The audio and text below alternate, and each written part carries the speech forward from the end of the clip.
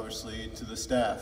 Extremely excited about what I've been able to witness with Coach Pierce and his staff through Summer League. And the past month or so, we've had a lot of guys in, working hard, getting ready for the season. With that, I'll let Coach Pierce. Yeah, just to follow up with that, obviously it's been a while since I sat in this seat, being hired, and then with the draft picks coming in and doing their press conference as well. But a lot of productivity since Summer League, and having the guys now formally coming back into town and getting organized, and everyone has apartments and places to live, and this is home for all of us. But we're excited about training camp coming up on Tuesday.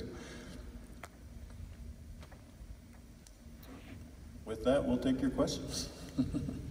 Or go home.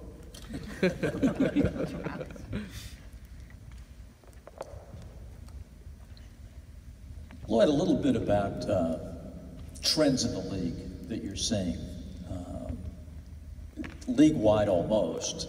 It's shoot threes, layups, and free throws. What's next from a defensive perspective to counteract this?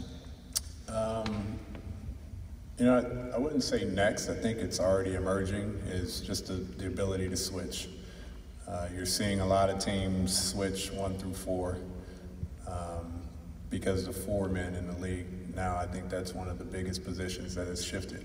You don't have the Charles Oakley, Charles Barkley types. You have the Ryan Andersons, Tollivers, guys that really are space guys, that space behind the three-point line and affect and impact the game that way. So the ability to switch 1 through 4, your 6'10" guys need to guard 6'3" guys, and they need to guard them out on the perimeter. And that's the biggest component. That's the biggest area. I was at the coaches meeting, head coaches meeting in Chicago last week, and a lot of the point of emphasis videos were tilted towards smalls switching onto bigs or getting cross-matched on the bigs, and a lot of the coaches were saying all of the videos should reflect that, because that's where the game is going. It's no longer accidentally switches. We're purposely trying to switch 1 through 4 to avoid giving up threes, which is a major point of emphasis offensively in the league.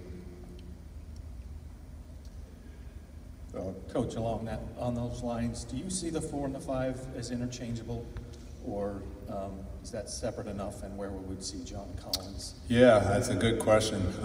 You know, that's part of the excitement for next week, is you want to be able to look at your roster and you want to evaluate different styles, different matchups. We're going to play teams that will have KD at the 5 and Dirk at the 5, and you know, Dirk's at a stage now where he's just behind the three-point line, and he's still very lethal, and we have to be able to guard guys like that, regardless of what position they are. We've got to be able to balance and create advantages for ourselves. So guys like John, Omari, the ability to play the 5 and create different advantages for us, where he can not only roll, but he can space the floor. At some point, I think it'll come into play. It's definitely coming into play in this gym, but to put it onto the court from a matchup perspective, we'll find out soon. So you don't see him as a 5? I don't, not naturally. I mean, the biggest thing with any player is you keep them in their natural position. And he's been a 4 his entire career. Because the game's changing doesn't mean he just has to drastically jump and be a 5. I think there's advantages both ways. We've got shooting 5s. Dwayne Dedmon shot 35% from 3 last year. So it doesn't knock a guy. You know, you have shooting 5s in the league. This is for both of you. Starting with Travis, if you don't mind.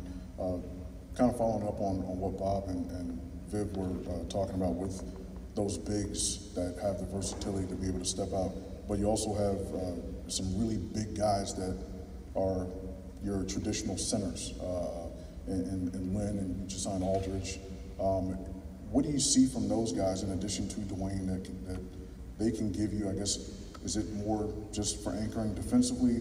What do you plan on doing with them offensively, because they both have certain skills offensively, particularly Len? Well, a big part still of the game is rim protection, and that's what those guys give. With Alex, you know, we see a guy who's still only 25 years old, and we think there's upside with him.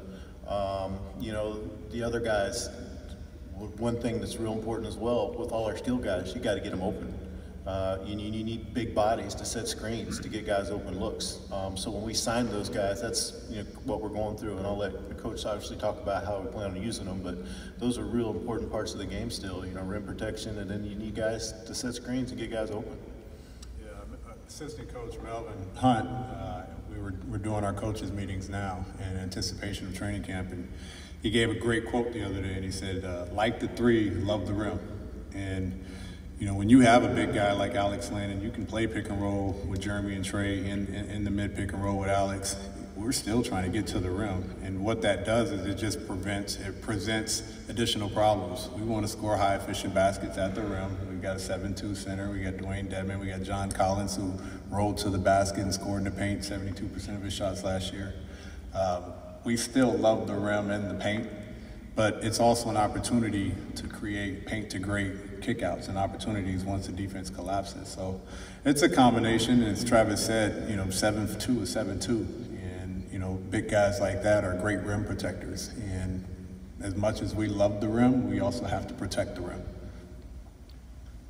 For both of you, since it's still pretty early in a painful rebuilding process, how are you going to be able to measure success in ways other than obviously wins and losses? It's not painful for me. No, listen, we've said all this last year, and it'll be the same this year. What we're going to look for is for our guys to develop and continue to get better. We saw that last year with John. John was almost exclusively a role guy, and as the season went on, by the end of the year, you saw him stepping out and catch and shoot corner threes. And then in summer league, coach put him in positions where now he's picking and popping at the top of the key. So you see the transgression that he's made, and we're going to look for that for all our young guys, individually and collectively. Same for me. Painful is not anything I'm going to feel this year. Part of sport is growth, and for us, the growth and development of our guys is the most important thing. We say it every day, how are we going to win today? What's our win for the day? And we have to measure 10-game clumps. What are we focusing on, and are we getting better? Next 10-game clumps, what are we focusing on, and how are we getting? Now, are we getting better? That's individually, and that's collectively as a team. If we're trending that same way, that's what we're measuring. What the number is and when the timeline is not really up to us right now. It's really about measuring our guys and their performances on a daily basis, on a 10-game basis, on a nightly basis of improvement, growth, and development.